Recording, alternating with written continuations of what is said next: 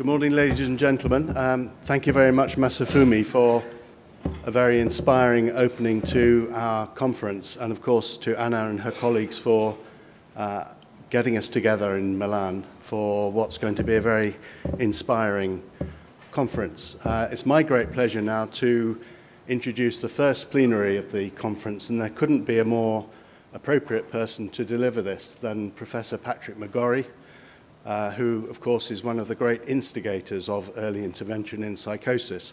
So, Pat, it's a pleasure to hand over to you for your first plenary of the IEPA 10. Professor McGorry.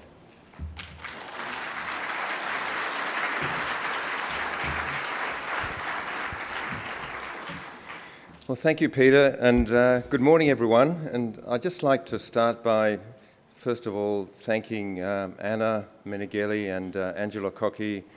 Very sad to say that Angelo is no longer with us, but I think the title is good because it allows us to look back and acknowledge his incredible contribution. And later in the conference, there will be a special award in memory of Angelo and all the Italian colleagues, I think, as well. So it's great that the meeting is in Milan, and thank you for inviting me to be part of this meeting.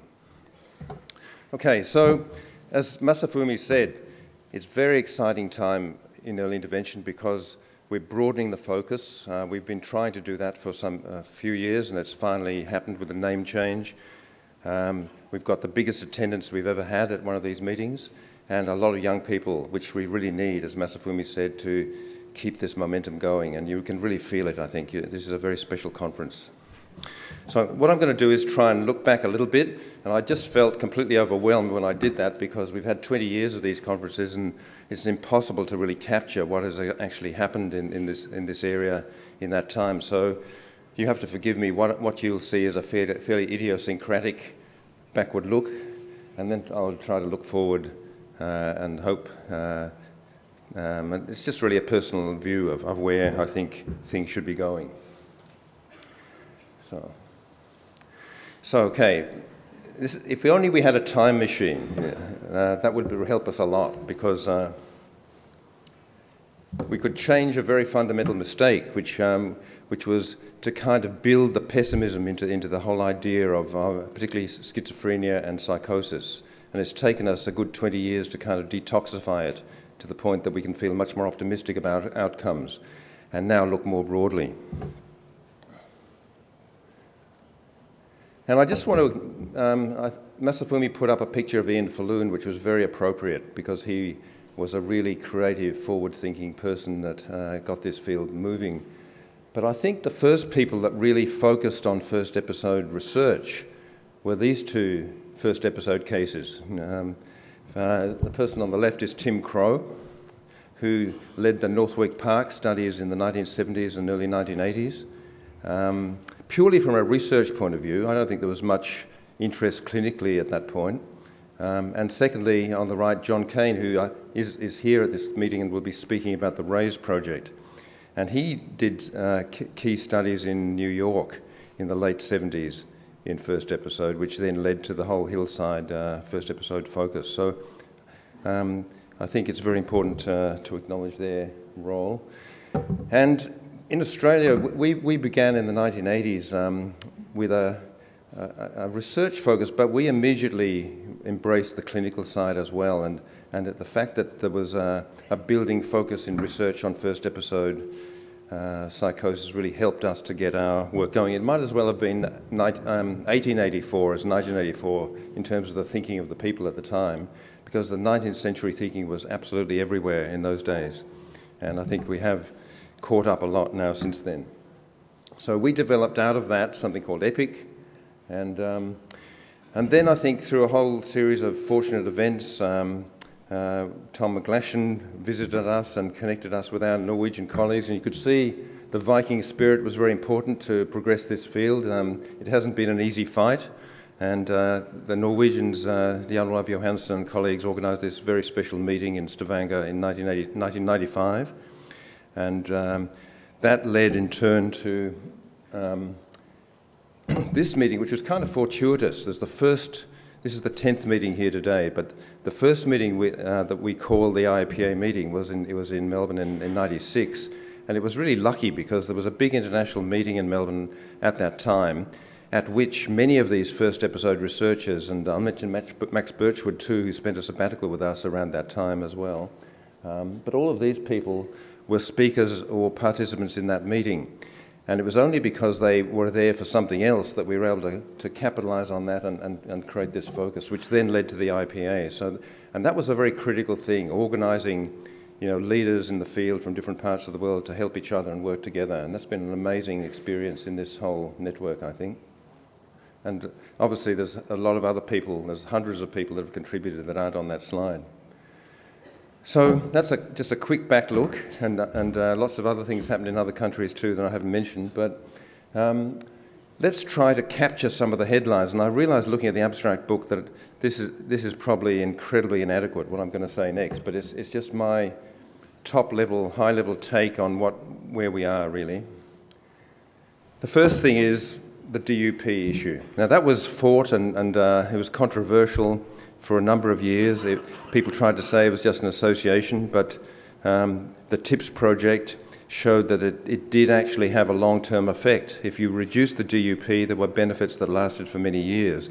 They were modest benefits, but they were definitely worth having. And combined with really good clinical care, it's quite clear we can change at least the early course of illness. The other sort of big area that Alison Jung and I and other colleagues in Melbourne began very soon after we set up EPIC was this focus on the ultra-high risk or prodromal period. And this has been a phenomenon really in terms of the research side. If you pick up a schizophrenia journal, probably a quarter to a third of the papers in those journals now are taken up with this area of work. And despite the controversy that sometimes gets associated with this, it's clear that we can actually predict and actually delay the transition or the progress into psychosis for the patients that we can find at this stage of illness at least. And that is a very big thing. It's a very big thing. If someone had said that to me 25 years ago, that you could do that, I would have been very impressed. But that is the case. And the transition rate is probably, we're learning now that transition isn't the only important thing, but transition rate in this meta-analysis is 36% over 3 years. If that was a blood test, it'd be a highly valuable one. And we can actually improve that prediction. A number of studies, this is from the Naples group, we can improve that prediction, at least in research samples, to a much higher level, adding in a number of extra variables. And obviously there are major studies going on in Europe and North America and Australia trying to improve that prediction using biomarkers and imaging and other kinds of variables into the mix using analytic techniques like machine learning, for example. So this is the prediction side of things. It's become a little bit more complicated, which fits in very well with the transdiagnostic idea that psychosis is a more widespread phenomenon than anyone realised, thanks to the work of Jim Van Os and colleagues in the Netherlands. So the prediction capacity depends on really how close you are to the clinical need for care, if you can put it that way, and other comorbidities. But so it's a little bit more complicated, and also the transition rate, for reasons which are still a little bit unclear, is reducing when we do these studies now. So it's kind of pushed us more in the transdiagnostic and multiple outcome direction and away from this narrow focus on schizophrenia and psychosis.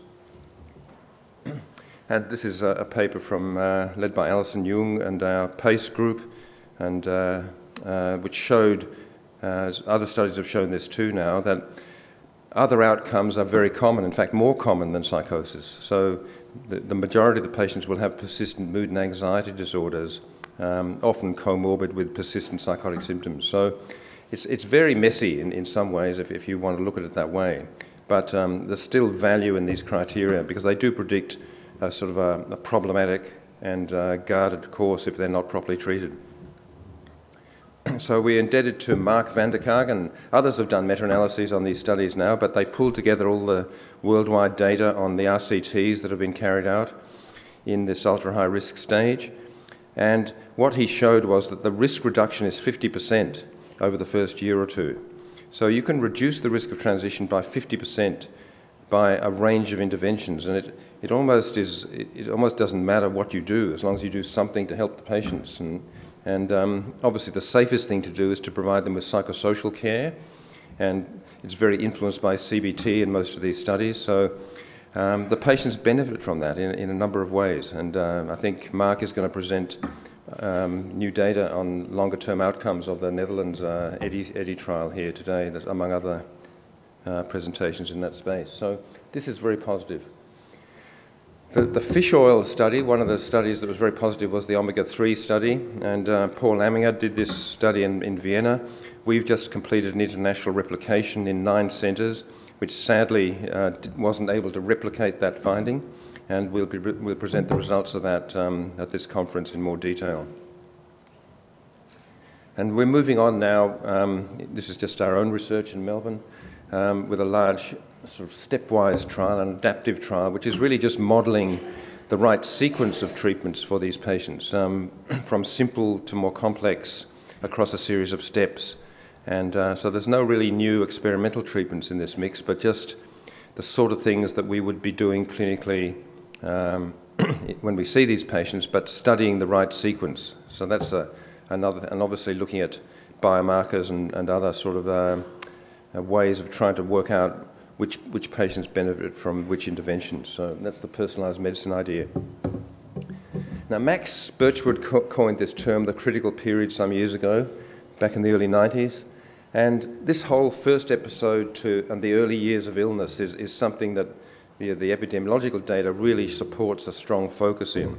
So we now know that we can actually bend the curve, we can change the course of illness in those early years, and a number of studies have been done. This is Marita Nordentoff's systematic review of some of those studies. Key studies have been done in Europe, in England and in Denmark, and also in Canada. Probably the most up-to-date meta-analysis of this was carried out, or as a systematic review, no, it's a meta-analysis by Christophe Correll, and he kindly shared this slide with me. It was presented at the Schizophrenia Conference in April. And it's pretty clear. He found 9 randomized controlled trials of what he called comprehensive specialized care, and compared with treatment as usual. And these are some of the findings. On almost every variable, there was an advantage for the more specialized culture of care over standard care. However, the effect sizes were not huge, and there's a tendency for these benefits to actually decrease when the patients leave this more specialized care and go to what is usually fairly inadequate standard care. So it's not surprising in a way, and there are studies being reported here at the conference which will show what happens if you extend this care beyond the first couple of years. And it does seem to be possible that you can maintain these better outcomes, but it does take the right sort of approach. Anyway, that's something that will become a little bit clearer, I think, in the near future. And of course, you know, this is an important study which Bob Heinsohn will be talking about later today, and also John Kane in a symposium at this meeting. This was very, transformational. I think largely because it was done in the US. All the other studies had been done in other countries, but the US did this study, and it showed, again, better outcomes in the first 2 years for more specialized evidence-based care in early psychosis for first episode patients. And especially if the DUP was short. And I think it's important to make this point that many of the pioneering studies were done either on reducing DUP or on improving the quality of care, but you really have to do both if you're going to get the better outcomes. And I think the results of RAISE really point in that direction as well. Now, the other thing is, it's all very well for us researchers to do these great studies, but it's not much good for the patients in real life if they don't actually get implemented in the real world, in reform. And that's been another thing which has been a major, I think, what can I say, effort of the IEPA and everyone associated with it to make sure that patients everywhere get the benefit. We're not just a research conference, we're a very broad church, so we want to see patients benefiting. And in many countries, especially Canada, Denmark, the UK, the Netherlands, finally in Australia, and now finally in the US, we're starting to see this scaling up. I would also say in Hong Kong and other countries, many other countries too, there have been scaling up, but in some countries it's been more extensive than others. There are symposia here talking about the politics of that and how even when it's happened, it's still fragile. Those processes can be undermined, and that's an important lesson for us, how to defend these beachheads of progress. So Bob will be talking about this later, but this is quite dramatic, and you'll hear more detail, but this is quite rapid investment. And in Australia too, we're finally seeing 25 years later after we started this work, we're finally seeing investment in these more specialised services in a more systematic way. And this is another key piece of the argument, the cost effectiveness. Thanks to Ian Hickey, our Prime Minister now uses this word mental wealth all the time, referring to the value of investment in mental health in the economy and in the society. And this is probably where we've got the best evidence of the value of investing in mental health care. And there's 12 studies, 12 economic studies, all pointing in the same direction. You save money if you invest in the early stages of psychosis treatment, whether it's prodromal or first episode and beyond. So I don't know if anyone saw this piece in the Huffington Post. I think it was late last year. And if you just read it, it sounds like there's a huge breakthrough, a magic bullet type new drugs being developed for the treatment of schizophrenia and psychosis. But actually, the article is all about early intervention and has stories of patients who have benefited from involvement in early intervention services and transformed their lives. So this was an example of, I suppose, confidence in this approach now. Okay, so just before I talk about the next phase, I just want to pick up on a couple of things that I think personally, this is my personal view, they're really important things that we need to develop further. The first thing is this paper from the Netherlands, and as you can see, a lot of this great work is coming out of the Netherlands, and this is Lex Wondrink and his group, who basically are showing us how we might refine the treatment of the patients during this critical period after the first episode, and how to use the medications. It was really a dose reduction study, and obviously the risk with that is that you might get a higher relapse rate, which they did actually find in the first couple of years. But at 7 years, this dose reduction strategy yielded better functional outcomes for the patients. And only a very small percentage came off the medications completely, but the lower doses, and we think now, there's several studies trying to build on this research in the Netherlands, in Denmark and in Australia. We hope to, with much more intensive psychosocial recovery treatments, we might actually get the best of both worlds. You know, low relapse rates plus much higher levels of recovery, because the level of recovery wasn't that great in this study, even though it was better than with standard treatment. So this is a very exciting thing to make more sophisticated the treatment of the patients. And the IFEVA meeting was yesterday, so you probably saw lots of data in this space. This is a key thing, that we should be focusing much more on functional outcomes for the patients rather than being obsessed about PANSS scores, and that's obviously a key thing. And finally, also yesterday was the IFIS meeting, and David Shires and Jackie Curtis and all that group that has pioneered this focus to tackle this shocking fact that patients with these illnesses die many years earlier than the general population from preventable physical illnesses. And this is something we've neglected until recently. We've got the best opportunity with early intervention to actually turn that around. So I think there are probably many other areas that we could highlight that need a lot more work, but these are These are very important.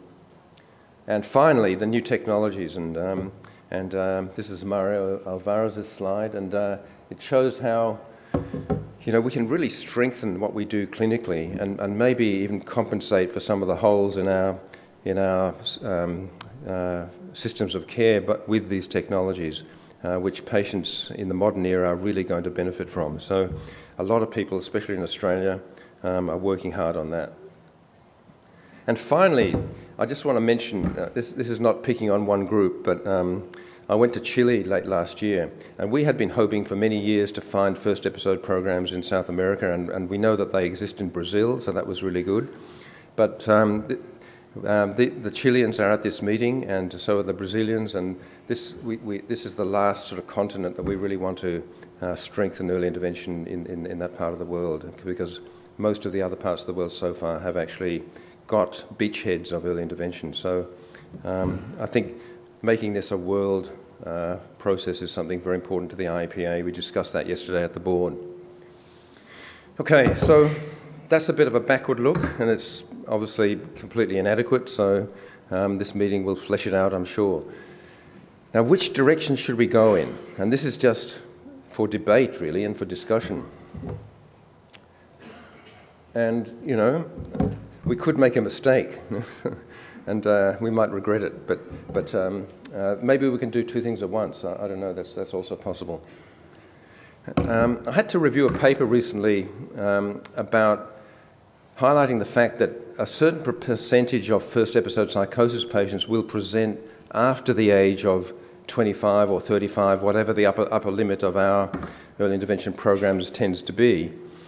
And I think it's the minority, but some people say it's a bigger number.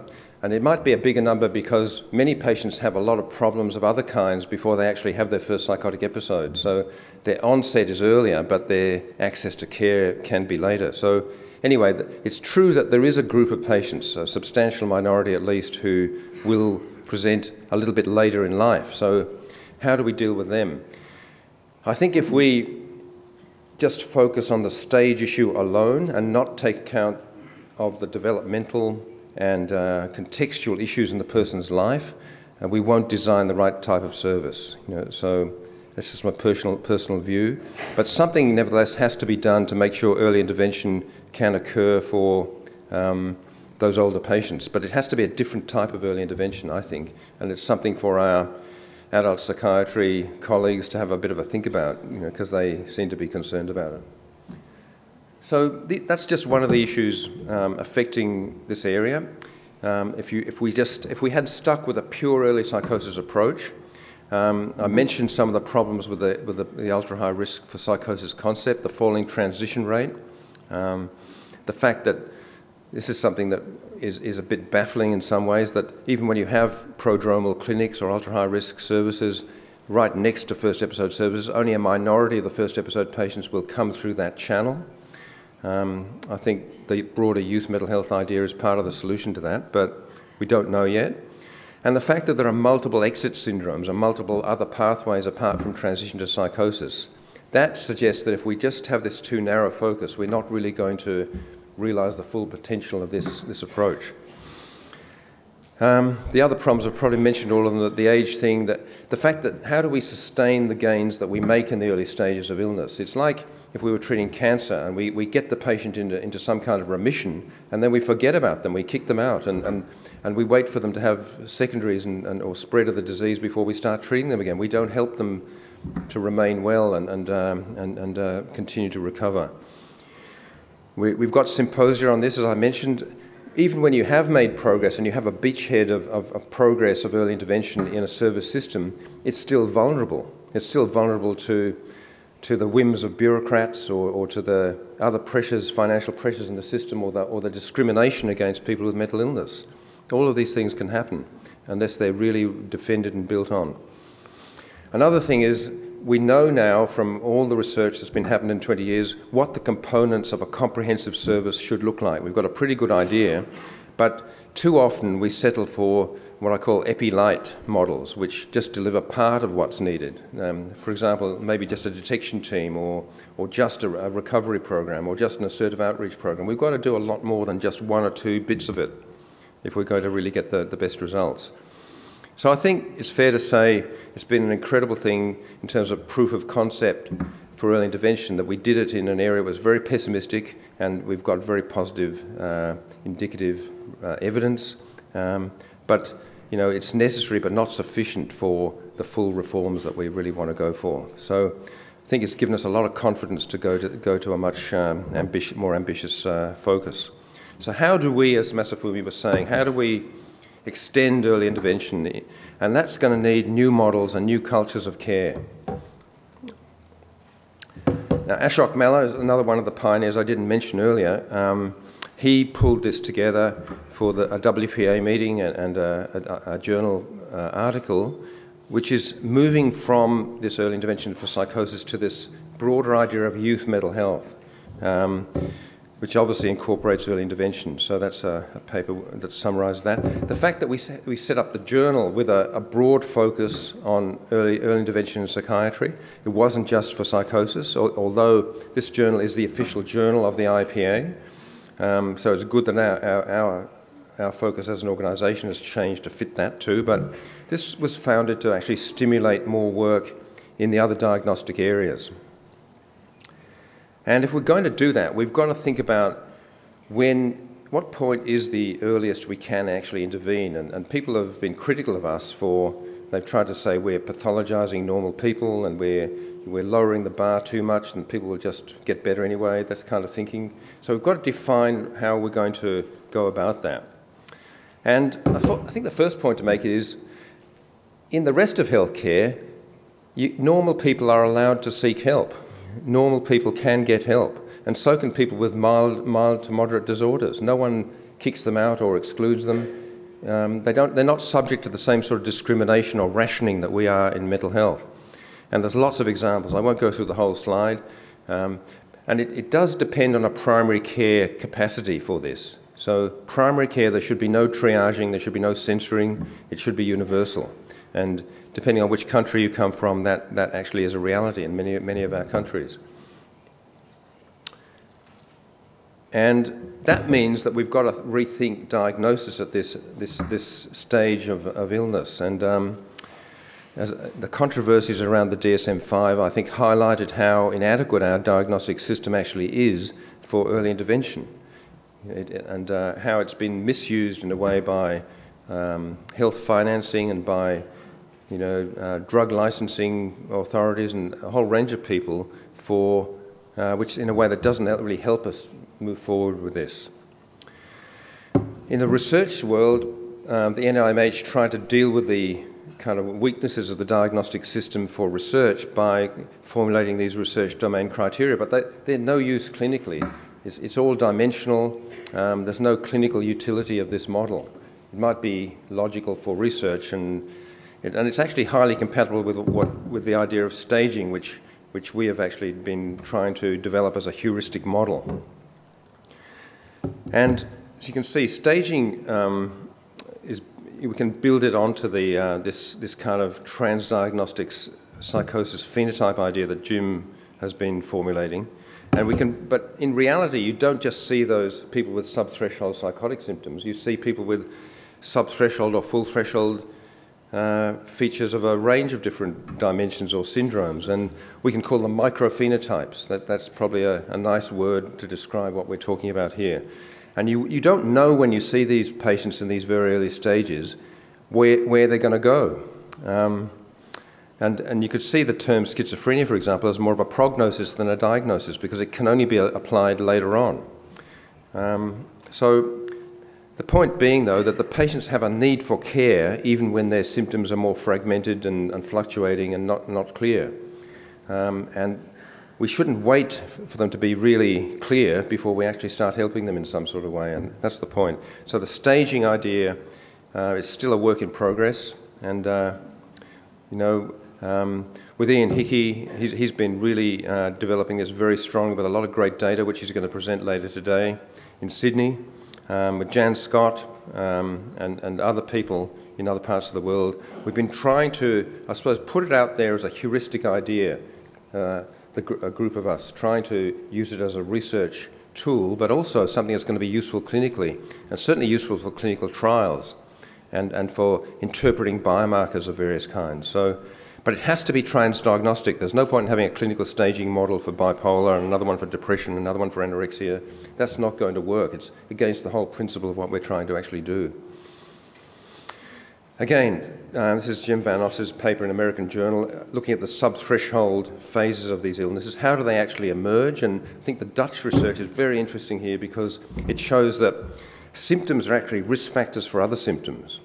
And understanding those pathways is going to be critical to see how we can interrupt them. And we may not have to know about biomarkers to do that in some ways. So, but we don't understand enough about these pathways. And how to get the data for that is a big challenge. And so things like experience sampling and other sort of more frequent sampling of data of these experiences, maybe more qualitative research, I think is going to play a big role here. So there are new mathematical techniques, particularly network analysis, which we've started to apply to transitions data that we have in Sydney and Melbourne. And also some really incredible thinking from my colleagues in Melbourne, Barnaby Nelson and Jessica Hartman, and also with some Dutch colleagues, about how transitions and how things actually do progress. It's not necessarily a linear thing. And there are models from other areas, like even quite bizarre areas like oceanography and climate, which actually will help us to maybe understand how these things actually occur. So can we apply these approaches in mental health? I don't know, but it's very attractive as a way of thinking. Biomarkers, I mentioned, obviously biomarkers might be much more relevant for stage, and I think Ian's got some really good data on that later. Stage might be much more important than the actual syndrome that we're actually studying, although the syndrome is still possibly quite important too. And using it clinically, Ian's group in Sydney have used it to actually make decisions about treatment. And if you do change the treatment according to stage, the outcomes do actually improve. And we've got good data, obviously, in psychosis for that, but maybe it's a more general phenomenon. So, in terms of the title of the talk, I think how are we going to get to these sort of idealised places, personalised care, transdiagnostic care? There are new techniques, new studies looking at better prediction of risk and also prediction of need and outcome from early on in the course. And again, obviously, other domains like different biomarkers, imaging and so on. Testing out novel biotherapies and trying to work out which subgroups of patients will respond and not being just tied to do studies within the traditional diagnostic silos, but doing them cross-diagnostically with these more promising sort of agents.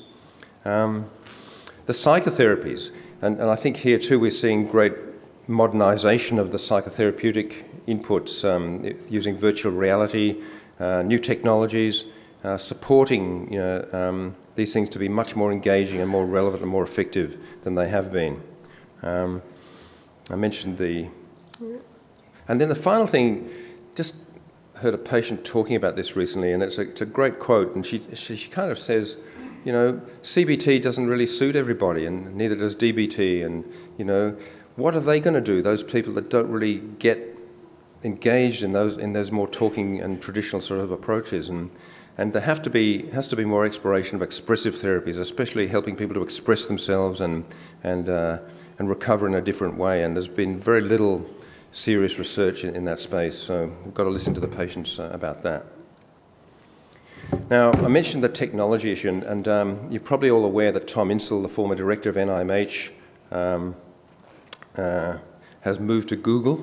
And it's interesting listening to him talk how he's moved away from the importance of genetics and brain imaging through to saying things like, well, we better implement what we already know in a better way, and now seeing this technology revolution as a key opportunity. And Ian Hickey there, second from the left, our health minister next to him, Tom Insel, and our Prime Minister, Malcolm Turnbull, and Jane Burns, who's been spearheading the use of new technologies along with Ian in Australia. So this is an incredibly powerful movement that we can just feel it, as something that's going to be very, very important in the future. Not to replace what we currently do, because the personal relationship is obviously critical, but to make it better and to strengthen it. And so I think that's a great development.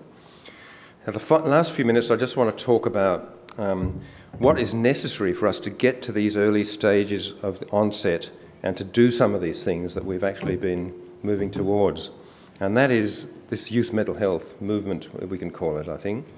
And it's pretty simple, really. This is young people that have written this. This is the aspiration. We want young people to have access to knowledge, skills and services necessary to respond to and support them in periods of mental ill health. And this came out of, I think, a process in Ireland that Helen Coughlin and others sort of masterminded, where we got a declaration and we actually said where we want to go with this stuff. But why youth mental health? I've already told you that some people are complaining that we're ignoring the older people in terms of early intervention. But, well, the reason is because 75% of mental disorders will appear by the age of 25. So if we're going to do early intervention, we're going to get 75% of it if we focus on this age group. And 50% of young people will have a mental health problem or illness during that period of transition. And, you know, probably many of you will have seen this slide before, but it is the epidemiology of onset across the lifespan. And you can see that mental illness in orange there has got a very different pattern from physical illness. So we're going to have a different type of health system and emphasis and culture if we're going to help these young people and also be able to intervene early. I mentioned the term mental wealth. It actually originally came from this paper in Nature in 2008. And it just talks about social capital being built up and how, you know, there's tremendous investment in getting a young person to that threshold of productive adult life. And if they break down or die at that point, it's not just a human disaster, it's an economic disaster. So we've got to do everything we can to reduce the impact on productivity as well as on flourishing and fulfilling life. We've been helped by the epidemiologist who published a whole issue of the Lancet Commission issue in June this year, which basically has got the same philosophy. And so they engaged the Secretary General of the UN, Ban Ki-moon, who supported this, and Melinda Gates. And she makes the point that the existing systems really sell young people very short.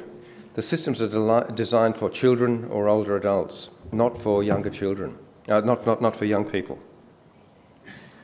And yes, some of the data. And it's not just teenage angst we're talking about. It has a real impact on how people function and how they succeed or not in life if that untreated mental ill health is not responded to. And yet, you know, this has been the system, this has been the approach for young people until very recently. We've got this great early intervention rhetoric, and our government, you know, endorsed our Mental Health Commission's recommendations to go with early intervention, but it's got to be more than rhetoric. It's got to be investment and content. Until recently, young people had the worst access in Australia to any type of healthcare or mental health care. 13% of young men back in 2008. That's improved, but it's still a fair way to go. And, you know, in many countries, this is the situation. All the ambulances are at the bottom of the cliff. We're responding in emergency departments, not in communities, not in homes, not in, you know, primary care. So we need this new architecture and culture of care. And can we build it? That's the big question for us. Can we build it? It has to be built in primary care, and it's something between childhood and adulthood. That's when all the action is in terms of onset and early intervention. So in Australia, we have built in the last 10 years, it was the 10th anniversary a week or so ago, of this new model of care. It's a primary care one-stop shop model.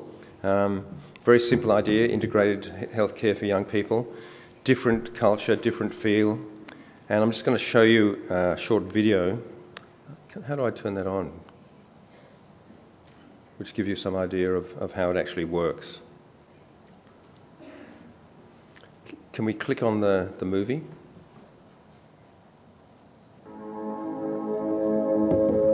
This is very new. It's just been launched about a week ago, this one. It's a virtual tour. Is 12. She gets really anxious and worried about going to school. Sally's mum doesn't know what to do anymore.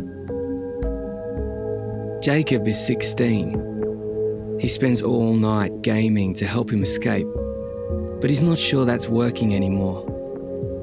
He argues a lot with his family and stays out all night with his mates. Dylan is 21. He's been going through a breakup. He's been feeling down for some time, and his friends are really starting to worry. Sally's mum heard about Headspace Craigieburn on TV and gave them a call. The staff at Headspace were friendly and helpful and arranged a time to meet them for a chat. Jacob discovered Headspace Craigieburn online. He wanted to talk to someone who works with and understands young people. One of Dylan's friends told him about Headspace on Facebook, so he checked them out. He wasn't sure at first, but decided to give them a go.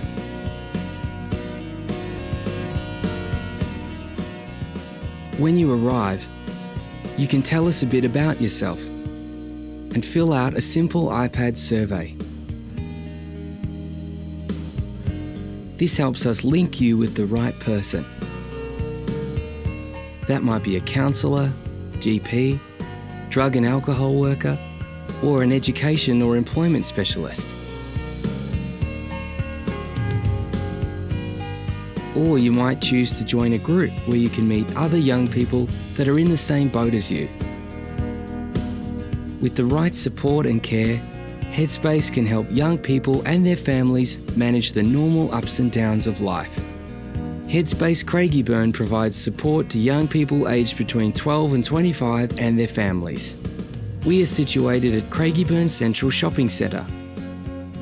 If you're unsure how to find us, visit our website for more information, or jump on eHeadspace for online mental health support.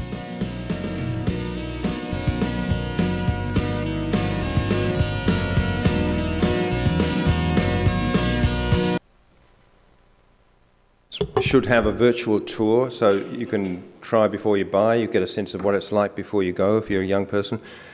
By the end of next year, we expect there to be 110 of these services across Australia. There's currently 95. They're a primary care model. If you want to read about it, it's described in this paper in the Lancet Psychiatry a year or so ago. There's an evaluation which shows basically that access and engagement are much better. There are modest improvements in outcome, but there are definitely some ways this needs to be strengthened, and I mean, particularly in certain areas. So it's a work in progress. These are the sort of problems. The good thing is that, as far as we can tell, early stage patients are the predominant patient. That varies a bit in services like the ones we run, because we've got more psychiatry expertise in those centres. we can treat more complex patients, but it's not designed for complexity. It's designed for primary care level input, and the rest of the house has to be built, not just the front room. So that's a big challenge for us going forward. Outcomes are generally better, but there's a subgroup that don't do so well, which I think Ian's group's identified quite well. And we do need to build more specialist expertise in these areas to complement this initial phase approach. Now, in terms of the politics of it, as well as getting the grassroots support, it's been critical to engage the political leadership. So here's our collection of Prime Ministers that Ian and I have basically assembled over the years. There's Kevin Rudd in 2010, Julia Gillard 2011, Tony Abbott in 2013, and Malcolm Turnbull in 2016. So we've been able to kind of, I suppose, engage the politicians to support this, because they know it's a big issue in terms of, and it's an optimistic issue. It's something they can actually be associated with some benefit as well. So it's been very fortunate we've been able to maintain that over the years. Other countries are definitely working collaboratively with us, and vice versa in this space. In Ireland, that's the Irish Prime Minister, Enda Kenny there, launching the Jigsaw service in Galway in 2009, I think it was. Denmark has at least 6 of these sites. That's a former Danish Prime Minister, I think, Marriott, isn't it, who was behind that, or helping with that. In Canada, I mentioned Canada and the Beck Foundation, who've been incredible supporters of this reform in early intervention and youth mental health. And that's Tony Beck there in the middle, and Ashok Malla, who's leading this project in in Canada. It's on the site, it's very similar, as you can see, to, and this is in British Columbia, Steve Mathias's system in British Columbia. So, and this is in Toronto. So some countries are really going for it, and other countries hopefully are going to get more and more engaged, we hope. In Europe, there was a youth mental health conference, which is different from child and adolescent psychiatry, I want to say. Was held in Venice a couple of years ago. And the next one of the youth mental health conferences, which is similar but quite different from this one, because half the audience would be young people. This next one is going to be in Ireland in September next year. So I think it's... So just in closing, if we just try to think about this next stage, and the slide that you see there is our research director, Rosie Purcell's slide. She didn't actually climb Mount Everest, but she went to the bottom, or the base camp. So I think that's quite high up, but actually, I think that's where we are. We're just really still at the base camp of this field of early intervention. It's made a fair bit of progress, but we've still got a very big mountain to climb here. But which mountain? Which face are we going to go up? There's some choices here. Maybe we can send teams up different sides of the mountain. 75% of early intervention will be captured by a focus on young people. If you have this broad focus, it maximizes public and political support. If you're too narrow or too fragmented, you won't get that. It's obviously the best buy in healthcare, and hence, the term mental wealth that's been, in the public discourse now in Australia, mental wealth. Niche approaches will crumble. They'll be weak. They'll be divided and weak. That's been the history of reform in mental health. Division, weakness, and not enough confidence and solidarity. We've got to become too big to fail. So, and this is where the youth, there's so much public support for that from the parents, from the young people themselves, and from the politicians. We have to make it evidence-based, and we've got to, I suppose, turbocharge it with these new technologies, as Ian and Jane have been doing in Australia, and my colleague Mario Alvarez too. And the challenge, which I really don't know the answer to this, how do we get specialisation? How do we get expertise into this equation without having to be stuck in the silos of schizophrenia and bipolar and so on? What is the answer to that challenge? And that's the transdiagnostic question. So I'll stop there, and I just want to spend just a few seconds just acknowledging all the people that have been involved in this amazing process, over the last 20, 25 years, and still will continue for another 25 years, I hope. But international leadership from IEPA people, I couldn't fit them all in, but those are the ones that I could fit in there, in many, many countries. And my own colleagues in Melbourne, and I've listed all the researchers over the years that have actually played foundation and continuing roles, but I want to mention John Moran and Karen Pennell, who are not researchers. John's here. And without that kind of incredible organisational expertise and commitment that people like them have, we wouldn't have made the progress that we have in Australia. So I just want to say that. And Ian, I mentioned Ian a number of times. He's been an amazing colleague in Sydney. That's a rare thing in Australia to get that sort of partnership between different centres, and Jan Scott too, working with him.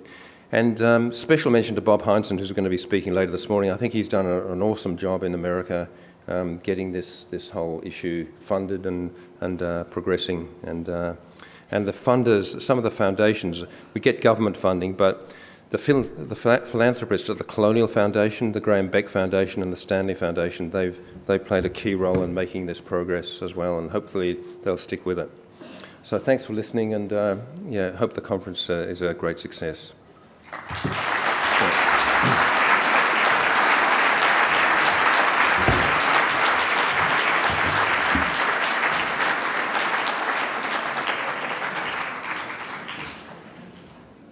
Thanks. I have a comment to the presentation of Professor McGorry, and the comment is, I think a key message of this presentation was that we have to move towards a framework of personalized, we can call it a personalized medicine approach to psychiatry and to mental health. So trying to finding the right treatment for people and understanding that different treatments can be useful for different people. But to this respect, we need two big changes. First change is that we need the services able to offer a variety of treatments without a competition between one paradigm and another paradigm.